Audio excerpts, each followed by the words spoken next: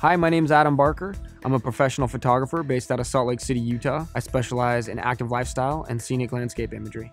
The tripod is one of those pieces of equipment that people just have a hard time committing to. They wonder, do I really need a tripod? I can tell you that if you're interested in taking your photography to that next level, you do need a tripod. I always like to hand out a couple of tips that will help you with your photography, regardless of the genre that you're shooting.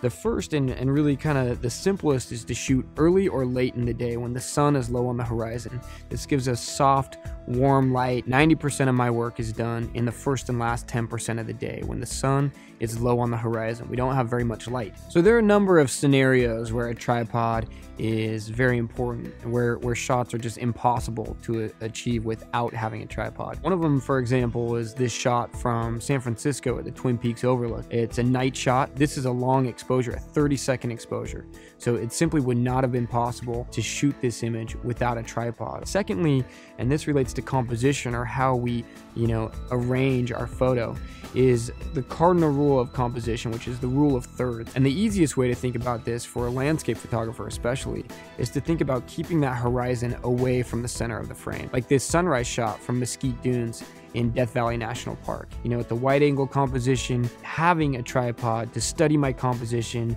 check the edges of my frame, and fine tune that composition so it's just as I want it. Lastly, a cable release. Cable release is very helpful, especially if you're shooting on a tripod. It's simply an extension of our shutter button. Any sort of vibration on the camera is going to render the image soft. Finally, another classic example of when you would use a tripod is this shot of McWay Falls at sunset. To achieve that silky effect in the water, you simply need to hold that shutter open for longer than about a 15th of a second. And once again, this would be impossible to do without a tripod. It's not a very advanced technique, but having a very simple tool allows you to achieve an image that would have otherwise been impossible. These tips have been incredibly helpful in bettering my own photography.